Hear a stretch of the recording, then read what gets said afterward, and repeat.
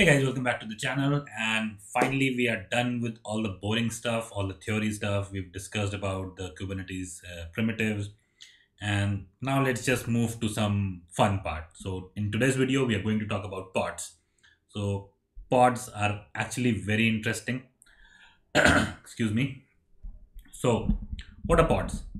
If you just Google it, if you look into Kubernetes document, if you just do a simple Google search, you will see that pod is the smallest deployable unit, a compute unit in Kubernetes. But why? I mean, have you ever thought why pod is the smallest deployable unit? Why not containers? Because at the end of the day, what you're running inside a Kubernetes cluster is containers, right? And pod is nothing, it's just a collection of containers. Ideally, you should run just one container inside a pod. That's what you would find on the internet. But maybe, suppose, I want to run, say, three containers inside a pod. And we will do that when we'll talk about multi-container pods. We will actually do that. But then why pod is the smallest unit of deployment and not container?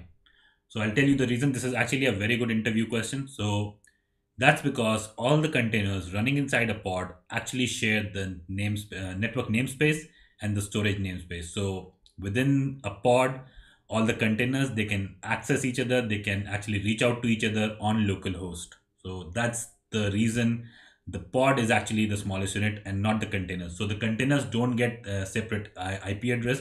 It's the pod that gets the IP address. All right. So yeah, that's the reason.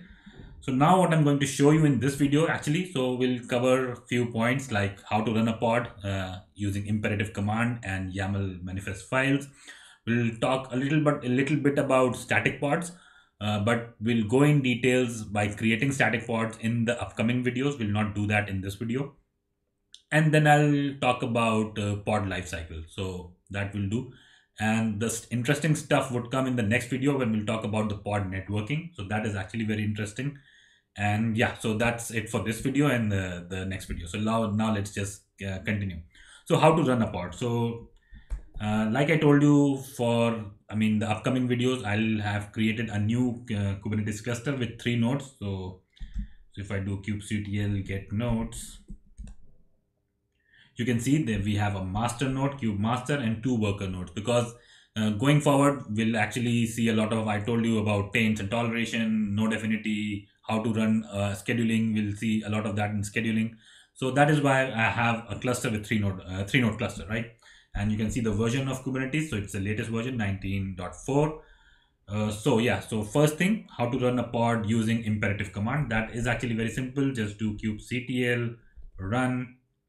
Let's say I want to run my pod. So that's the name that you can actually give any name. And then you need to give the image. Image. And let's say I want to run an nginx pod. Sorry, nginx. And you can see it says pod created. Now let's just do kubectl get pods. So I haven't given it any namespace, so it would create the pod in the default namespace. So you can see it says container creating. So let's just wait for this.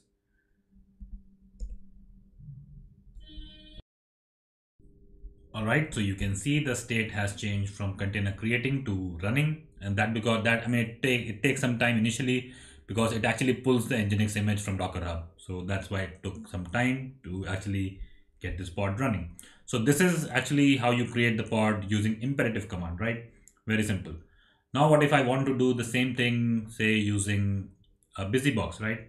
YAML manifest file. So let's just get rid of this pod first.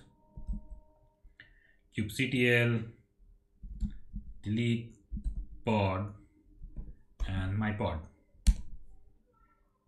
So this is going to delete my pod.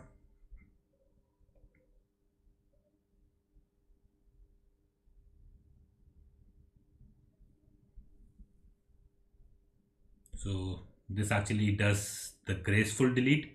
I would show you a way in which you can actually do a forceful delete also. So it would delete the pod immediately. All right, so pod is deleted. Let's do kubectl get pods. You can see there's no pod running. Now we'll run the same command which we ran, kubectl run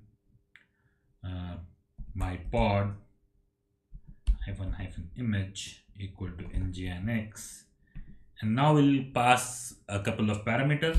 First is dry run, so I don't actually want to run this, and then I want the output in YAML format, and I'll store this in say nginx.yaml. All right, so if I cat the file nginx.yaml, you can see that Kubernetes has actually created me a YAML manifest file. So let's just go inside this, and we can get rid of few things which we don't need, like the creation timestamp. So we can get rid of this. We don't need any labels as of now. So let's get rid of that as well. Name, we need it. Image, we need it. You can see Kubernetes actually names the container with the same name as pod. So if you want, you can change that, but I will leave it as is. Resources, we don't need it. DNS policy, we don't need. Restart policy, we don't need. And status, we don't need. So this is the basic YAML file that you need to create a pod. Now let's save this. And the way to create the pod, let me clear the screen. And to do this, we'll do kubectl apply -f and nginx.yaml. And this should create the pod quickly because we already have the image. So it shouldn't be pulling the image anymore. So if I do kubectl get pods, so it's still container creating. Maybe it will take some time. So I'll pause the video and see in how much time does it create this time. All right, so you can see it created the pod in 25 seconds. So I think the last time it took around 112 seconds, but this time it did it in 25 seconds because we already had the image, right? So that's the reason. All right, so this is about creating pods using imperative commands and manifest file. We'll be going in a lot of details when we'll actually, because you would never run an isolated pod in Kubernetes. You would actually run it as a part of a deployment, a replica set, and something like that. That would actually run your application. So we'll look into these commands in more detail when we'll talk about deployments, replica sets, daemon sets, and things like that. Right? All right. So now let's talk about static pods. So static pods are actually the pods which you create on worker node directly, which are not actually managed. I mean, they're managed by the Kubernetes master node, but they're not created by, say, I mean, these YAML files, right? So something you like, I mean, you can think of them as they're managed directly by the kubelet running on the worker node instead of being managed by the control plane, right? So if I go on to say SSH into my worker 1, let me see if I will be able to SSH using the root or okay, so I won't be able to go directly into my worker. So I'll SSH into my worker node and then show you what exactly I mean. All right, so now I am in my worker 1. So let's do a simple ps command and find our kubelet process. So kubelet, oh sorry, I need to do grep, sorry. So grep. All right, so it will show you now what I'm looking for is the config file, which is this file, varlib kubelet config.yaml. And if I do a cat on this, and down below, you would see static pod path. So the path is etc Kubernetes manifest. So let's go inside this, clear the screen, and let's cd into etc Kubernetes manifests and do an ls-lrt. So you can see there are no files at this moment in here. So if I want to create a static pod, I can just put a simple YAML file in here and the kubelet will automatically pick it up and create a pod for me. So we'll not be doing that in this video. We'll do this when we'll talk about static pods in the upcoming video. All right. So I'll show you how you actually create the static pods. But I just wanted to tell you that there are different kinds of pod, and static pod is one of them. All right, back to the master. So now we'll talk about our life cycle of a pod. So pod life cycle is, very simple. It has 4 stages, I think. One is starting, the other is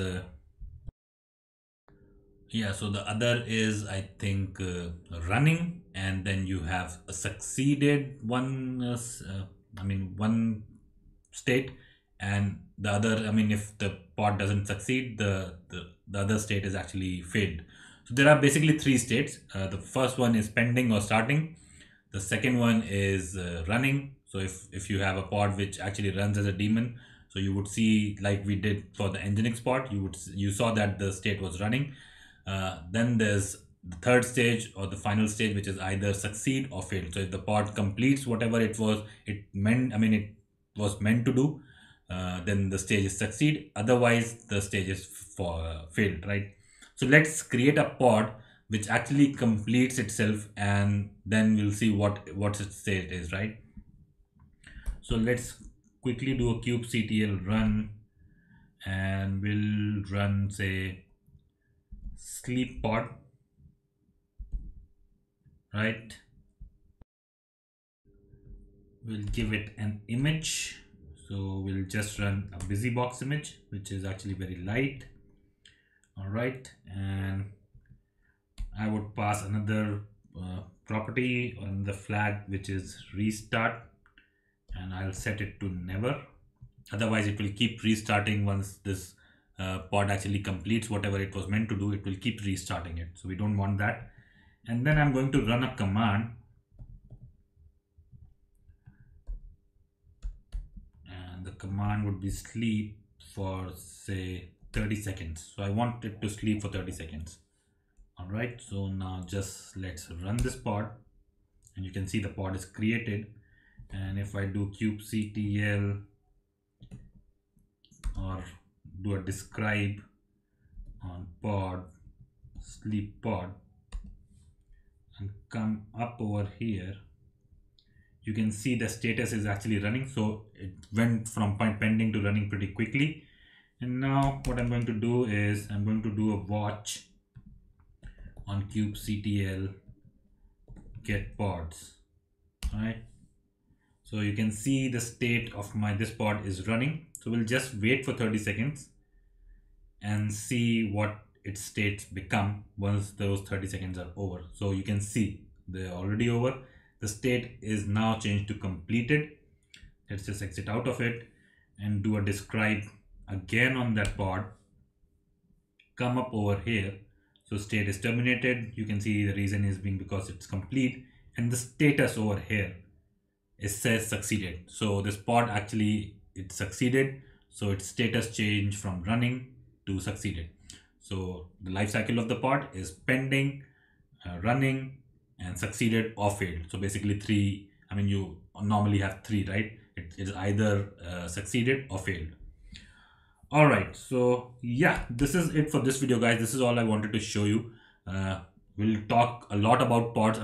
Throughout the course or throughout this course, we would be talking about pods, because pod is, like I told you, is the unit of deployment, and it's the smallest unit of deployment, right? So it's a very important part of a Kubernetes cluster. You build anything, you build a deployment, you run a daemon set, you run a replica set.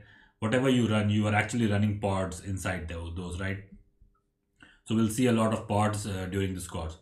But for this video, I think this is it. Please do subscribe to the channel before leaving. If you have any questions, just put those questions in comment, and I will get back to you as soon as I can. And please do subscribe to the channel before leaving. And thank you for watching.